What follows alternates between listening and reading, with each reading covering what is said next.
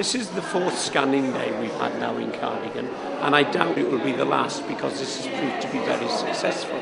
What we've asked people to do is to bring in old photographs and documents that have some connection with Cardigan or the area so that we can scan them, so we can create a digital archive of the history of Cardigan in images mainly. Documents also can be very interesting. And as a result of this, we have already held one very successful exhibition on old school pictures. Before today, we'd scanned nearly 1,000 pictures.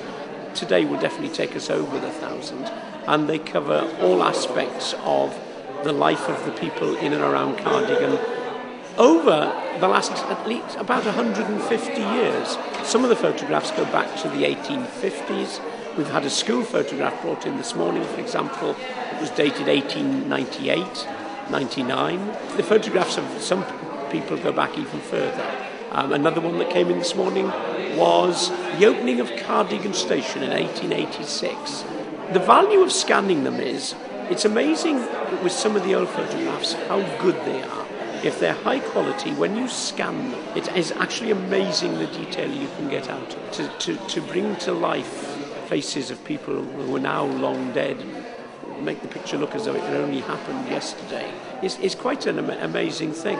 When we had the first exhibition of the school pictures, to see the look on some of the people's faces when they saw pictures of themselves when they were younger, or their parents or their grandparents, and to see the excitement they had and the thrill they had of seeing those pictures, many of them blown up much bigger than they'd ever seen them, was wonderful. We had one picture last week when someone came in and identified everybody on a picture of Cardigan Boys School in 1904, and to have that information suddenly turn up. I mean, it's wonderful, but it's a very important part of a historical archive for Cardigan for the future. People tend to think we are concentrating on older pictures. We're not. Today's pictures are part of tomorrow's archive. Today, somebody's brought in some pictures of the building of the bypass, done within the last 20 years. That's really important. That kind of pictorial history is recorded, how the town has changed, how the town has evolved.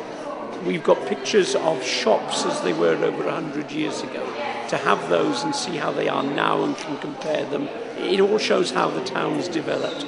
So I can't underestimate how important this, we always thought it would be, but it's definitely proved to be in improving our knowledge and understanding of how Cardigan's developed, how people lived, how they looked, what sort of society they lived in 100 years ago, even 50 years ago.